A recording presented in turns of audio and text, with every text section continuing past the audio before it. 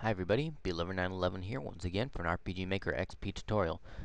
This time I'm going to be showing you guys set weather effects. This one is really cool. I like using this one a lot. Um, Now what you can do with this is set the different kinds of weather. They have rain, storm, and snow. Um, it has what power it's going to affect it by. So if you have it on rain, it's just going to be barely drizzling. If you have it on power 9, it's going to be raining pretty hard.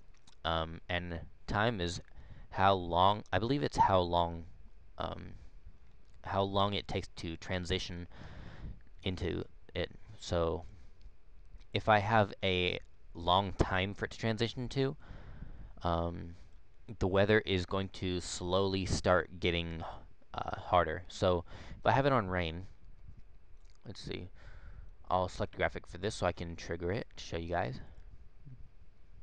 So because it's going to happen over 100 frames, it'll slowly start raining. And the effect is continuous until you turn it off or change it.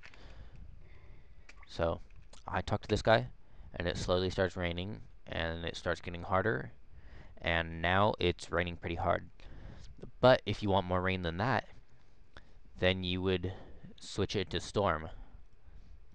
And I'll show you what storm looks like. So I talk to him, and it starts raining, and raining more, and raining harder. And with something like this, you would want to add flashes of lightning. You would want to add the thunder sound effects.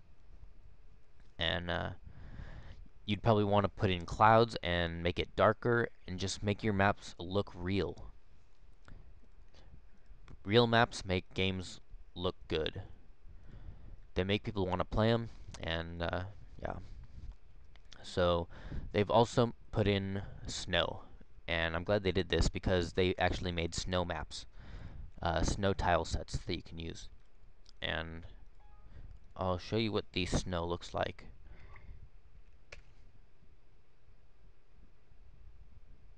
So the snow doesn't get really hard. Um, it doesn't snow hard, but let's see. I'll set the frames to 0 and show you. I'll take the graphic off, and I'll show you what it does. Put on parallel process for a normal map, and this is how it would normally be set up. So it's just snowing, and yeah. I'll show you. I'll make a new map and snowfield.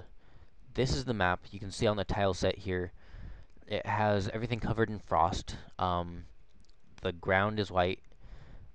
They have a little snowman here. The grass is full of frost, so it's white. Yeah, it just looks really nice. Glad that they put these in. And I'll be right back. I'm going to create a little map for you guys and show you what this looks like.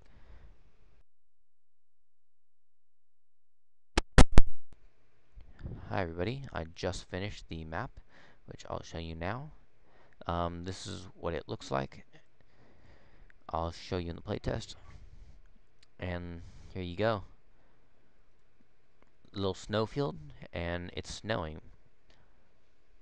So yeah, I didn't take a lot of time to do this, so I didn't put a lot of effort into it. And it's a very small map, but you can expand these and make them look phenomenal. So put your effort into your games, guys. Really, it's worth it. So if you have any questions or comments, leave a comment on this video. Message me. Don't forget to subscribe. Rate me 5 stars. Leave comments for me. And I hope you guys will join me in my next tutorial video. And I'll see you then. Bye, guys.